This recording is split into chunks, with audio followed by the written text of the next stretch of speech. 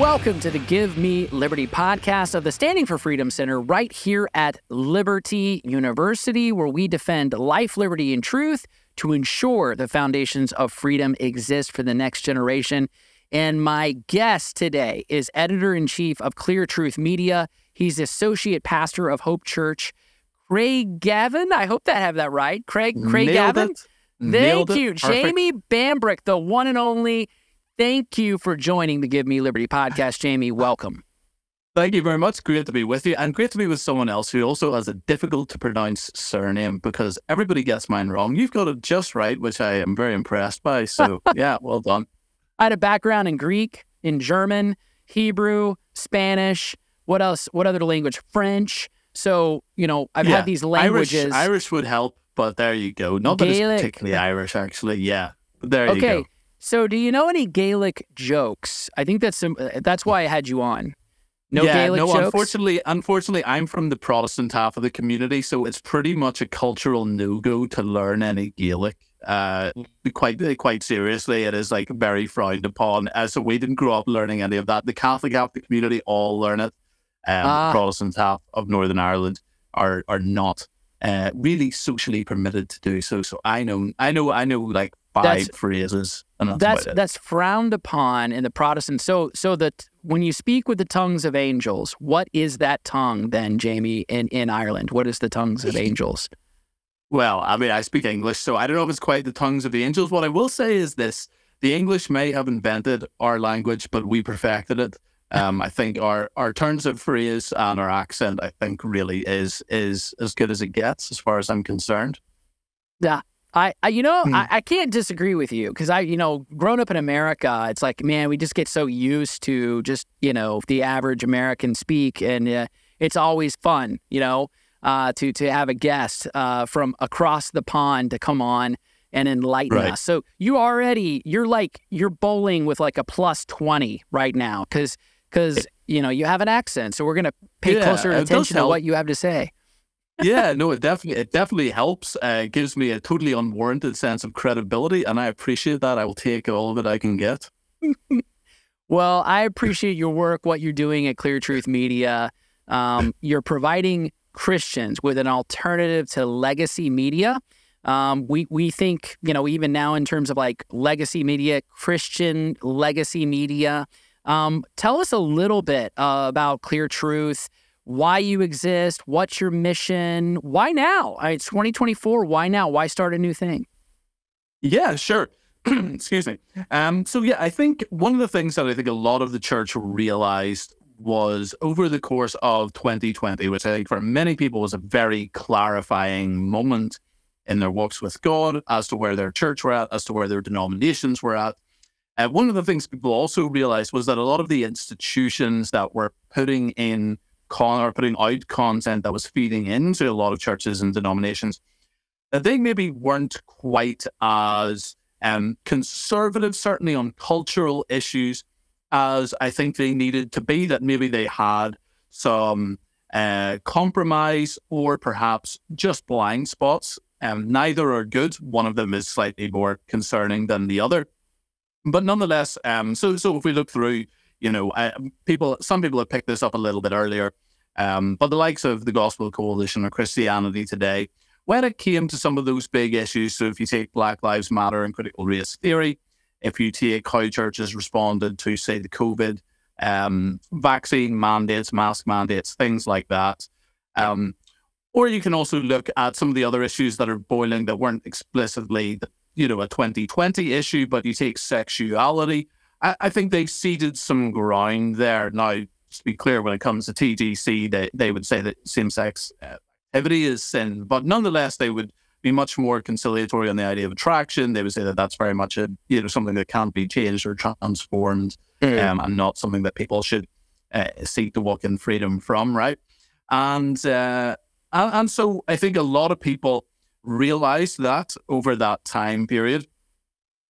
And what we sort of felt, those of us that are involved in this and setting this up, was that there were a lot of wonderful individuals out there doing great work. A lot of people pushing back hard, a lot of people speaking with clarity and conviction, But what didn't exist was a collective effort that could reach the broader church in the way that some of those institutions did. So we pulled together a whole bunch of, contributors. We started off with a few people and a few conversations, and then we just went out to people that we kind of knew from Twitter or whatever it might be, right? And sort of went, do you want to try and start something? And pretty much everybody that we spoke to was actually really excited about doing that. So we've endeavored to build something that is relatively big tent, evangelical, in its fundamental doctrine, but willing to host different perspectives when it comes to, say, more Calvinistic, more Arminian, when it comes to, say, more cessationist, more continuationist, whatever it might be. But solid on all the essentials and agreed on all of that, strongly agreed on that, and unwilling to compromise on those. But also people that have a history and a background of being strong on some of the cultural issues that are facing us. So guys that actually acquitted themselves well, and girls. We've got some female writers, and they're wonderful. But people that have acquitted themselves well during that period, that spoke up, have showed a bit of courage. We had a Zoom call with some of our contributors, and it was wonderful to see that most of them had been fired at some point for standing for truth. And we're like, that's actually a really good sign. We like that. Yeah. So we kind of felt that these were people who had a history of paying a little bit of a price on some of the issues that are really facing us. And whilst we can't predict all of the issues that will face us down the road perfectly, we can nonetheless see someone's track record. That's a really good sign of how they're going to react to things to come. And so the aim was to build a reliable resource for churches that would be a broad resource. That's one of our aims, is that we're not just trying to do sort of anti-woke Christian stuff, as good as that is. We want to have that. That's really important. But we also want to be broader. We want to be a broader theological resource, aimed at the laity. We're not trying to be a theological journal, but aimed at your everyday believer, and a useful resource for pastors as well. We're not trying to write though at a super high academic level, very much trying to bring it down that it's accessible. But that kind of resource is putting out content, so putting out articles, putting out some video content, podcasts. We've got more stuff that we'd like to get out there over the next few weeks and months, and we've got some plans in the works to do that. But yeah, we're hoping that it's something that pastors or other believers can recommend to one another, and they know that they're not going to get that perhaps 10-20% that exists in some of those other places that actually can lead towards some compromise on some of those key issues of the day. So we want it to be one that people are confident is going to be solid and not going to shift and just go with the time. So that's our fundamental aim. That's why we felt we needed to do it. And we just started on the 1st of July, and it's been a great few weeks since we started. It's been exciting. Yeah, there's been a number of notable articles that I've seen, and I've even shared that y'all have already put out in just this amount of time. So it's truly incredible what you guys are doing. I think that sky's the limit. I mean, it's interesting, Jamie. It's like the more options you have, right, that are out there, the more interest or attention can get divided. But I also think at the same time, it allows you to specialize in certain ways that other people can. It also allows you to be a missionally focused, organization. I love what you said about the writers, those that you're bringing in. They've paid a price in some way or shape or form, for being courageous. I think, what's the Upton Sinclair quote? I'm gonna butcher this. So this is my paraphrase, but don't underestimate somebody's ability to understand a situation when their paycheck doesn't allow them to, right? Right. Yeah. Something along those lines. I know that's not the correct quote, but it's like that. And so the reality is that people have various loyalties, and oftentimes those loyalties, can arrest their attention and handcuff them to something where they can't speak out as boldly or speak the truth. But you've had a number of articles and some great content that's already come out on Clear Truth, and I'm very appreciative of that. Anywhere there's courage, I think it begets courage in others, right? And so, absolutely, you're there, in our cousin country, I would say, United Kingdom. United States, our traditions, our heritage, our rule of law, our Protestant faith, all of that stems from England. I mean, when we talk about America being founded as a Christian nation, we have to be very specific. What we're not talking about is the Vatican. We're not talking about, the Italian peninsula, or coming out of Spain, or coming out of France. I mean, specifically, we're talking about Protestantism. And we're talking about something that, while it started in, say, Germany with Luther at Wittenberg, then it, had other pockets, had other areas of it in Geneva and in the Dutch Netherlands. I mean, really, so much of our legal tradition, our cultural heritage, all of that stems from England. I mean, it's unmistakable, right? In our Constitution, our Bill of Rights, all of that borrowed. So we're seeing in the United States this erosion, this sort of deconstruction, if you will, of law, and really our common understanding that gives rise to, freedom and inalienable rights. All of those things are necessary doctrines to support justice and the legal system and everything else. We, in the past, say, decade or so, have allowed into the United States a massive amount of people who have it's unmistakable. I don't care where you stand on immigration. You can't argue that this is not the case. This is absolutely the case. You can't argue otherwise, that their way to come into the country is that they broke the law. However they came, whatever their motivations for coming, let me put it that way, whatever their motivations might have been, if they were fleeing persecution, if they were being trafficked, if, they're literally coming here, to commit violence or to drug traffic, or you name it, they all had to break the law to get here.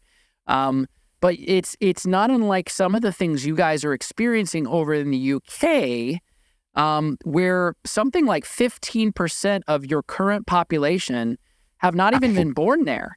And when we say that, we're not talking about, these are folks that are born in, different parts of Western Europe, and they have this understanding of Western society and tradition and all of that. No, we're talking about folks that have been placed there from other parts of the world, where there is even this diametric opposition, this tribal, cultural, you would say political, and even religious understanding that is incompatible with your society, and there is no process of naturalization whatsoever. So you go to pockets of the UK right now, and it's like you're entering into a foreign country. And I don't mean France and Germany. I mean a foreign country in another part of the world. It's incredible. There is no way to sustain a multicultural society like that and not have significant breakdowns in law and justice and societal cohesion, peace and civility. There's no way to continue that. And that's part of the thing. You wrote an article about this, and that's why I wanted to have you on and kind of talk about this, because I think it's insightful and it's a shared kind of thing, because we're experiencing something like that in the United States. And I want to be very clear as I frame this conversation. I am not against immigration. I am not, bigoted, hateful towards foreigners and immigrants coming in through a lawful legal process. We are a nation founded upon immigrants and those who came from other parts of the world. And yes, bring us you're cold, you're tired, you're hungry, all of that. But we have to recognize that there was a process for hundreds of years of naturalization, that there is only one culture here. There's one common tongue, vernacular language. There is only one legal system. There are not 2 or 3 or 20. There's not 2 sets of standards, but one universal. But that's beginning to break down. Yeah, for sure. Yeah, I mean, where do you start an issue like this? We could go back. I think historically in the UK, we had a very stable level of immigration for most of the 1900s until Tony Blair, who advertised himself really as a moderate sort of centre-left figure, in reality was pretty far left, and he did many things. One of them was he flung open the borders.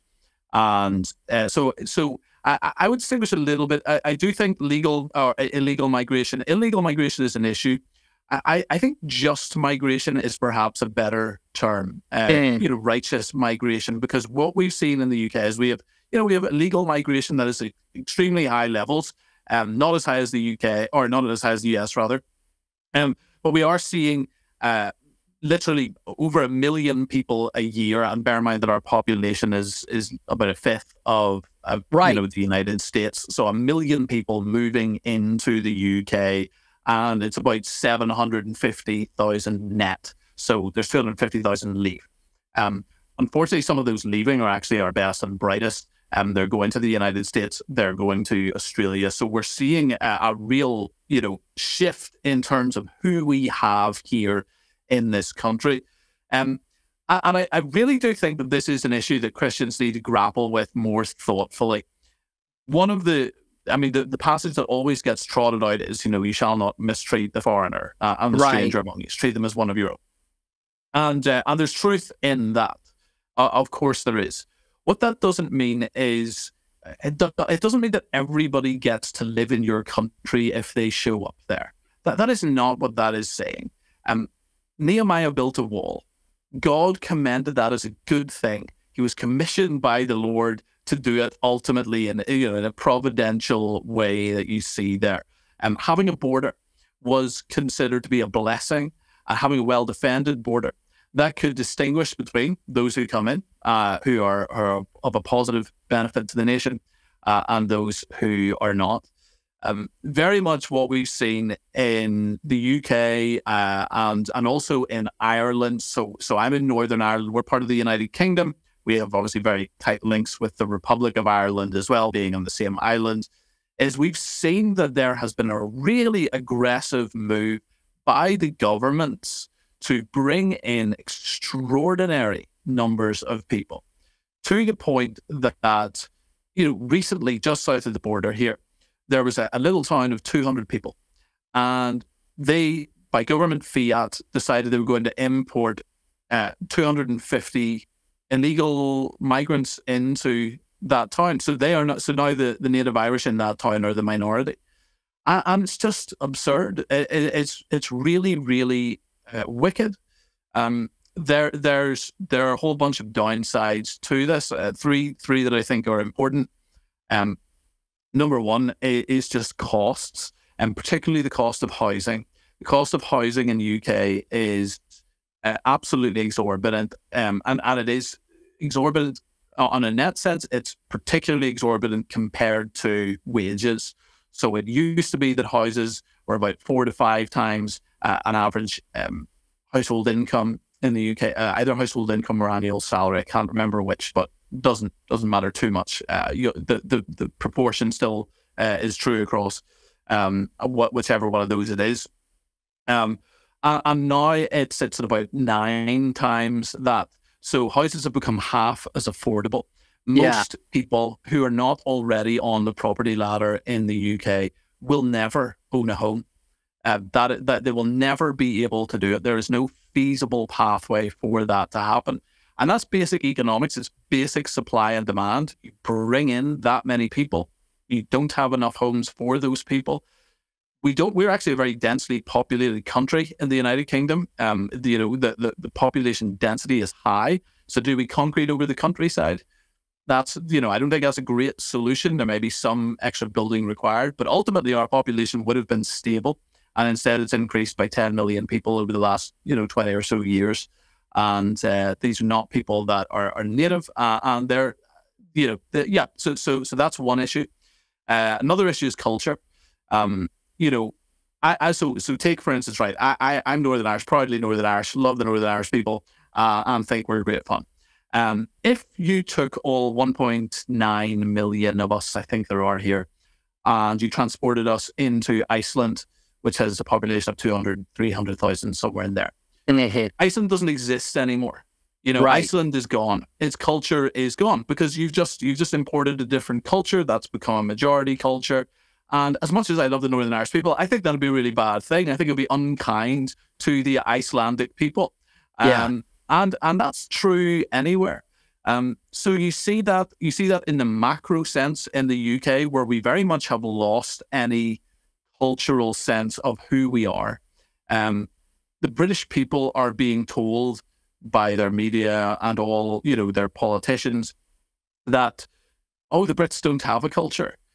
Bear in mind, this is the country that started the Industrial Revolution. This is the country that has spread the gospel across the globe. This is the country whose language everybody speaks. As you said, America is an offshoot of British culture very explicitly. Even the story of Paul Revere shouting the British are coming. It isn't actually what, I think it was Paul Revere, if I'm right, forgive me, my American history's up, but the British are coming, whoever went and said that. Yeah. He didn't actually say that because they viewed themselves as British. He talked about the redcoats coming, I think was actually the right term. They viewed themselves as, we're actually fighting to continue British culture. That was the American view at the time of the revolution. And all across the world, you see things like British suits. That's a British style that has infiltrated, the entire. So we have an extraordinary culture, but we're being told we have none. So on that macro level, culture really disintegrates. And then on the micro level, you see things like, as you said, areas and cities really in the UK where, including London itself, where the white British are now a minority, in the capital city of the United Kingdom. You have areas in London where the street signs are in, I believe it's Bangladeshi or Hindi, one of the two. And that's because the people can't read the English street sign. This isn't just some nice thing. This is they that's what they speak there. Yeah. You have areas that are strongly Islamic. I do think that the Islamic side of this is probably the most concerning to me as a believer. Where you really do have aggressive Islamic beliefs being propagated. You've got 40% of British Muslims believing in Sharia law. You have British Muslims being more likely to have joined either ISIS or al-Nusra than the British Armed Forces. Yeah. And, you've got cities that look like that. This is why we see a lot of, various things going on, a lot of knife crime and a lot of rape, grooming gangs, things like that. That has just never been part of British culture in this way. So you see that, and then you see crime.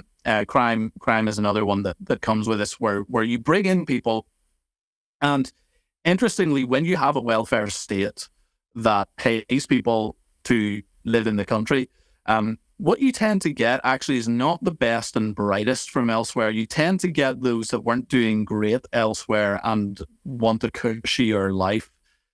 So we're not getting, the sort of Abu Dhabi, Dubai, oil genius people from that culture, right? What we're getting is a lot of the ones that couldn't make it there, but we'll pay them to live here. And that brings with it criminality. It brings with it, rising violent crime. It brings certain kinds of crime, sexual crimes being one that's of real concern. I mean, it seems like every day on the news, there's a child who is stabbed, and we're never told who it's by. You never hear. And when you're not told, that means you already know who did it, unfortunately. If it was a white British person, we would know. And instead we don't.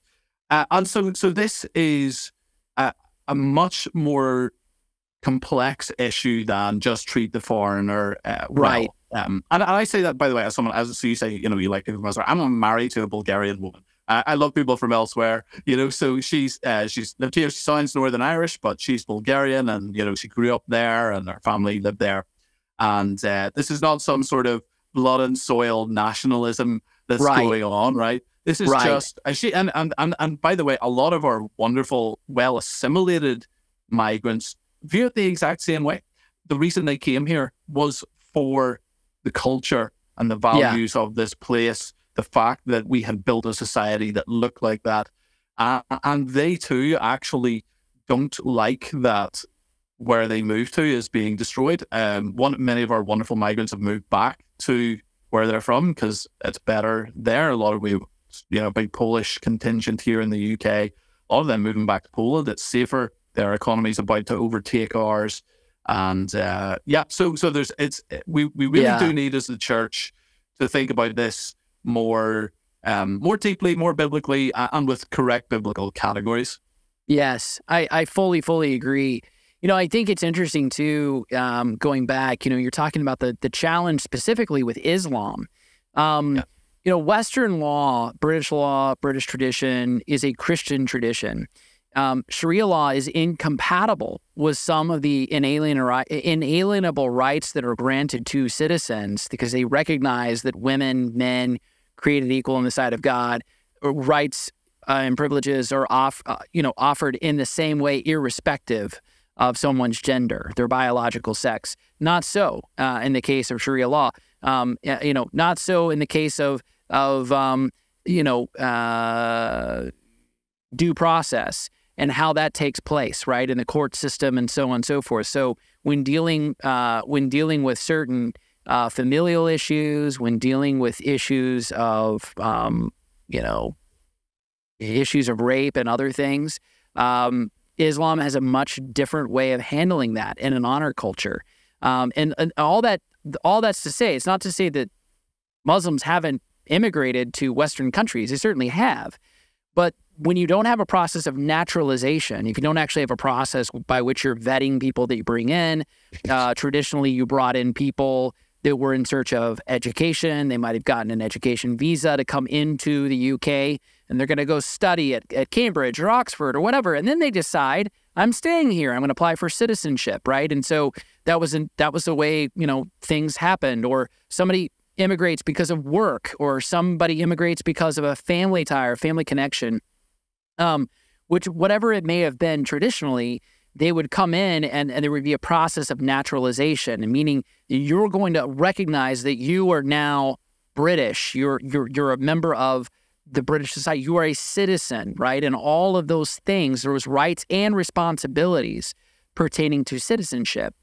But it's not the case. When you, as you point out, if you're reposting signs in Bangladesh or in Hindu or Farsi, even, I don't know if that's coming up, or Arabic or whatever it might be, you're all of a sudden you have a multicultural society that is untenable long term. One is going to have a hegemonic influence over the other. And so right now there's this blurring where it becomes indistinguishable, and then eventually there is a replacement at some point. And I think that'd be detrimental to British society. I'd say the same way with America. Secularists blindly believe secularism works, that it's unrivaled. It's always worked this way. That's not true. Secularism is a relatively new phenomena in political philosophy. For the longest time, secularism was actually just a blasé Christian term to refer to Christian society, Christian culture, Christian influence and heritage. You could be a member of any various denomination, and we called that secularism because when we offered a generic sort of civil prayer, we prayed to God or prayed to Jesus Christ. But that was secularism, actually. And more recently, secularism is actually just full-fledged pluralism, multiculturalism, atheism, anything but Christian. It's actually just anything that the ACLU deems to be not a threat to them in the United States, the American Civil Liberties Union and whoever else, some ACLU attorney. But actually, what they mean by that actually is just as long as it's not Christian, it's okay. But that I'm not trying to be melodramatic. I'm not trying to be incendiary. I'm just, for all practical intents and purposes, if you lose that fundamental sense of culture, heritage, language, common history, your constitutional order will disintegrate before your very eyes. You have no one to uphold it. Yeah. Oh, for sure. No, absolutely. I do think that this idea of neutrality being possible is one that Christians need to dispose of very quickly, because it very clearly is not the case. There is no such thing as a neutral moral framework. There's no moral framework that you can get to, which is the basis of law, also the basis of culture, the basis of human interaction, is how should you treat other people. And you cannot, there's no such thing as some universally agreed upon secular version of that. What we thought was neutral was, in fact, as you said, it was just the lingering heritage of Christian worldview that we were all very agreed on, even people that didn't express any sort of Christian faith, actually, even those that explicitly denied Christian faith, still held to all the Christian trappings. Richard Dawkins apparently now is apparently a Christian nationalist. I don't know if you heard that. Devout cultural Christian, Since 1971, Liberty University has had one mission: training champions for Christ. We've been at this for a while, and in the shadow of the Blue Ridge Mountains, we have grown to be a global force. Today, Liberty runs over 100,000 students around the globe, studying across 15 colleges and schools. And among them, over 30,000 military students. Across 700 programs of study, we train as one: nurses, artists, business leaders of the future and today. Together, we work to give back through service trips, local community work, and over 500,000 volunteer hours per year. And we play just as hard as we study, with 20 NCAA athletic programs and 40 club sports teams. So, who are we? We are Liberty University, and we train champions for Christ. No, absolutely. And it's sad, because you realize it's like, well, yeah, you were a key part of actually tearing this down, and now you're regretting it, and rightly you should. But yeah, I think what we've seen very interestingly here in the UK, and I don't think this will play out quite the same way in the States, at least not soon, because you don't have the same level of Islamic influence, other than in certain small pockets, Dearborn, Michigan, whatever it might be. Right. But we've seen that we have a hard left government, and like every hard left government, they came in promising a sort of centre left. But if you know anything about Keir Starmer, who is the current prime minister, if you know anything about his history, he's a devout Trotskyite, Pabloite, to be specific, in terms of what branch of that is. People can look into that for more detail. But that side, that sort of hardcore atheistic side, has essentially formed a pact, and it goes down intersectional lines, but it is a pact with Islam, and they've chosen the side of Islam over the side of the British population and over the side of Christianity. I think it is very much an attack on Christianity. So what we are seeing here is, we saw someone go to jail last week, I believe, it may have been the week before, for shouting, "Who the F is Allah?" I don't think that's necessarily wise or particularly beneficial to the discussion, right? Right. But nonetheless, jail. It blasphemy is law. Blasphemy law. We have Islamic blasphemy laws here in the UK that are enforced by our left-wing government. But if someone says who the blank is Jesus Christ, that wouldn't matter, right? Anything perceived to be correct. I mean, so in contrast to that, for example, in the West End, which is the sort of Broadway of London, there is a play that is played pretty much every night on the Book of Mormon. It's called the Book of Mormon. Now, I get not a Mormon and not endorsing Mormonism, but it's perceived to be more Christian, and it rips it's a play on Mormonism, and it makes fun of them, right? That's what it does. Yeah. And so it is. If you had something like that about Islam, it wouldn't just cause outrage amongst a sort of rather hostile Islamic community. The government would ban that and arrest those involved in making it. And so that's what we've seen, is that neutrality is impossible. And we're going to have that here in September. I've had a serious discussion with my wife about what happens if I go to jail. And I'm not joking about that. That is on the cards, because there's certain things that I will probably say that as a Christian I have to say about stuff. That as of September will be considered Islamophobia, but it's really just Islamic blasphemy laws. Wow. And so that's what you get. And I do think that the secularists are making a mistake. I think the sort of soft gods of secular liberalism will find themselves dominated by something stronger than that. I don't think they have enough weight to actually hold a society together. If there's one thing that the Islamic community does have, it's a very strong sense of community identity and of culture and of history. And that is why they probably carry a disproportionate amount of cultural weight and can shift the culture, despite still being a relatively small, it's about 6-7% of the British population now is Muslim. That's doubled in a decade, by the way. So we're headed in a direction where that could be the majority by 2050 if it continues. But nonetheless, anybody that thinks you can keep neutrality will find out very quickly that you can't. So, it's kind of, I was having a conversation, former congressman, not too long ago, and I said, what do you get when you mix Christianity and secularism together? This is based on the last 50 years. What do you get? I don't know. What do you get? You get secularism. Christianity, secularism, mix them together, you get secularism. But what do you get when you mix secularism and Islam together?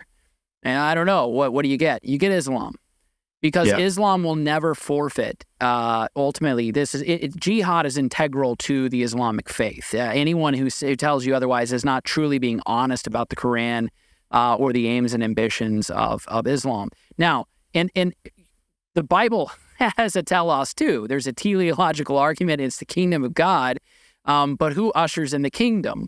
I mean, the ultimate thing is we don't crusade and usher in the kingdom. Islam is dependent upon the proponents of the faith by sword ushering in the kingdom. We do it by preaching the gospel once for all delivered to the saints. We preach the truth of God's word. And the kingdom is ushered in by the Spirit of God, converting the hearts of men and women. That's the key fundamental difference. But in the weakness of Christianity and sort of the cultural malaise over the past 50 years, Christianity continues to forfeit and punt to secularists. We fold like a cheap, wet blanket. But when jihadists are coming into a country, they have a long game. It's teleological. It's integral. And ultimately, there is a holy war being committed, and eventually it arises to the point where it's true kinetic war and warfare. But the secularists, I believe, the cultural Marxists are the political clowns that are allowing room for the jihadists to come in, and they're even willing to police, the British citizens and whatnot, those who are, for lack of a better word, more native to the culture. They're willing to police their own in order to make room under the guise of cultural Marxism, when in fact they're being utilized as pawns by the very folks who want to ultimately take over society, take over British culture. Yeah, I mean, Gays for Gaza is an interesting example of this, right? Yes. I mean, how well are they treated in Gaza? Not very, but nonetheless, it's the useful idiot class, and it will destroy itself. Secularism cannot continue. I don't think secularism will have the legs of something like Islam. Islam has been around for 1400 years or whatever it might be coming up on that. Right. And I don't think secularism can last anywhere near that long. We've had a couple of 100 years of attempts at secularism, really, since the French Revolution was the first serious effort.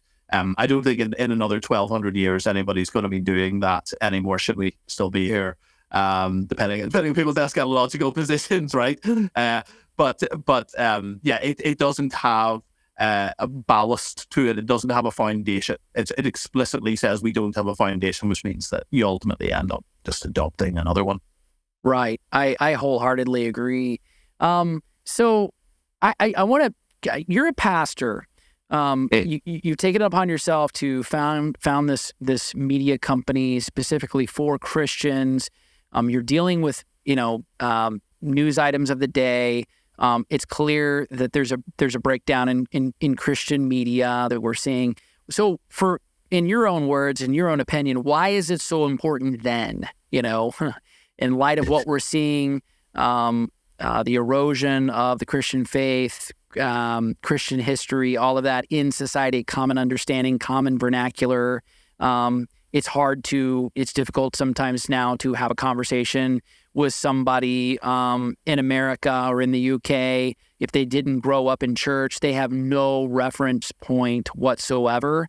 So it's almost like you're starting from scratch. Why is it so important that Christians now be bold to be a voice for truth in the public square? Yeah.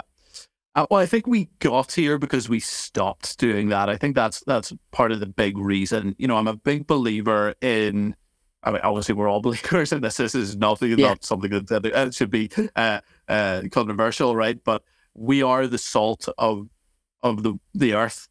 And one of the things that means, Jesus in that moment when he says you are the salt of the earth, is actually not telling the church to do something. He's talking about a state of order. He's talking about a state of as you use the word telos, how God has created the world. He tells the church to do something just after that, which is maintain your savor or you'll be trampled underfoot. But when he says you are the salt of the earth, what he's saying is actually you do influence the world around you. You are the influence for good in this world. And I think where you see a world that is losing its savor, when you see a nation like in the UK, where it used to be the epicenter of Christianity, it used to be the nation that was sending out missionaries across the globe, writing the books that everybody was reading, all the great theology, was done here for a good period anyway, and you see that it's very much not like that. You have to say that the church does have responsibility for that. That the church, and that's not to say that the culture can't, throw in some curveballs every now and then. You can't meet some challenges, but ultimately, if we maintain our savor, the world will be salted. Like that's how I believe it's set up. And so I think we stopped doing that. If I look at the church here in the UK and I compare it to the church in the States, I'm really concerned. I think the church in the States has a lot more pushback on these issues. I'm actually hopeful. Having been there, we met, out in Florida not too long ago, that's right, whatever it was. And at a conference, and you see that there are believers, and I met a whole bunch of others. I was doing a couple of different stops. You couldn't in a million years have anything like that in the UK. If we had a conference like that here, we'd have 6 people. We could do it in my bedroom. That's the reality. The Christians here have caved on these issues. They've decided either really to be silent, sort of go the pietistic will not engage route, or the full-blown compromise. Most Christians in the UK are left-wing and will vote for the Labour Party, which is our Democratic Party equivalent. And the way I see it is, there was a while I grew up in a context where I was much more willing and interested in being neutral, and sort of we'll try and we'll try and convince people, but we'll not push it too far. And there just came a moment where I realized actually in the church that I was in that this was destroying it, and then I see the direction of the culture and it's destroying there too, and we just need to take the gloves off. Like, it's last chance saloon. as far as I'm concerned, for the UK. If we don't have a revival and a move of God soon, which will require boldness from the church, it will require us to speak up. Then that is the end of the nation. The nation will not exist in another generation's time, not in any meaningful sense. So you could have it on a map and it might have the same name, but everything that it stood for will have gone. So if we're not going to do it now, we're not going to have another chance. We need to do it. We need to do it soon. You know, I love what you say. You know, if you're going to have a nation, right, it really is Christians who have to stand up. And that's the irony of the whole thing, right? Christians are not, it's not a globalist movement, and globalism is not Great Commission. Globalism is this kind of irrespective and, indistinguishable, like a Babel kind of understanding right out of Genesis, that's globalism. But what's interesting is that if the UK is to be saved, if America's to be saved, the nation must repent and turn back to Christ. Not only will it find the roots and the fundaments of what gave rise to the nation in the first place, but it will find its soul. I mean, that's the thing. We have so much confusion today over what it means to be a Christian. You were just pointing out, I think that was so foreign to the United States for such a long time until more recently, this rise of sort of progressive Christianity, leftist Christianity. Right. But this idea of Christians voting for radical candidates that are left-leaning and have these policies that are breaking down society, how could they support that? And it's just it's a faith divorced from the scriptures. It's severed from any notion of truth. It's really a feelings-based, compassion-based kind of thing. It's not really the Christian faith. It's some kind of a cultural amalgamation. In China, when Mao Zedong took over, and you had a communist government, there was the Three Self Church that immediately endorsed the Communist Manifesto. So if you say, is there a Christian church in China? They would say, absolutely. There's a state-sanctioned church that celebrated, for example, the 100-year anniversary of communism just a couple of years ago. They are completely that's their version, by the way, of Christian nationalism. Right. It's this kind of faith that supports the regime. I would say there's a Christian nationalism in the United States that supports leftist policies, that supports anything that those in power might say. They're not really upholding and affirming the word of God, the inerrant truth of God's word. It's not about the death, burial, and resurrection of Jesus Christ. It's not about the doctrinal distinctives. It's not about any of that. It's just about affirming the status quo politically. So even in China, they have Christian bookstores where you can go into a bookstore and get John Piper's Desiring God, for example. I don't know that for a fact if it's that, but it's any number of Christian books that you would find in the United States. You can't find, however, any Christian books that are really, and they might be individual and they might be hyper-spiritual, pietistic kind of books about prayer and worship and things like that. But you won't find books in their biographies and histories about Christians who changed the world, Christians that helped to found nations, Christians that were patriots and involved in some kind of a political struggle. You're not going to find a book about Bonhoeffer in a Chinese bookstore. That's what they don't want you to have. They're totally fine with pietistic spirituality. They're totally fine. They're not threatened by any of that. So I think it's important that as we speak as Christians, we differentiate the true faith from the cultural nonsense and the noise that you're saying. Yeah. Well, it is at that point of conflict, I think, as well, where Christianity does distinguish itself, at least faithful Christianity. We often imagine that the saints in the early church, were persecuted just because the Romans didn't like Christians. I just didn't like them, just decided to throw them to the lions or whatever. But that wasn't it at all. The reason, I'm sure you knew this, but maybe the audience might not be aware, or some won't anyway. The reason was that they wouldn't go with the party line as it pertained to their faith, so that they were asked to offer a pinch of incense and say, Kaiser Kurios, Caesar is Lord. And they said, no, we can't do that. We can't compromise on this issue. And so they were persecuted, not just because they were Christians and had a different sort of religious worldview. They were persecuted as political dissidents because their faith commanded them to apply itself and to apply their faithfulness to these areas and to these issues. And I think a lot of Christians in our day, and I think the Church of England is an excellent example of this, and there's been multiple reports of how the government has pressured the Church of England, which is our state church here in the UK, or in England rather, but representative of the United Kingdom as a whole. They have pressured them in the issue of gay marriage, and they've been very clear that we're going to really push back against you if you don't get on board with this. And so they've done so, and to not do so would be political. And you go, oh, right, so that is actually, it is essential that the church doesn't confine its faith just to your little devotional life and your little walk with God. If it doesn't actually stand for truth in the public square, then it's not really standing for truth. Amen. Well said. Jamie Bambrick, I really appreciate all you're doing over at Clear Truth Media. By the way, where do we find this stuff, these articles? Yeah, cleartruthmedia.com. That's the place to go. And we're on Twitter and Facebook. I think we just started an Instagram as well. We did just start an Instagram. We haven't got much up there. There's stuff coming soon. But Facebook, that's awesome. And Twitter and cleartruthmedia.com. We're going to clip some of this and we're going to put it on Instagram, okay? So we'll help feed your account. So that'd be awesome. Nice. Hope Church Craigavon?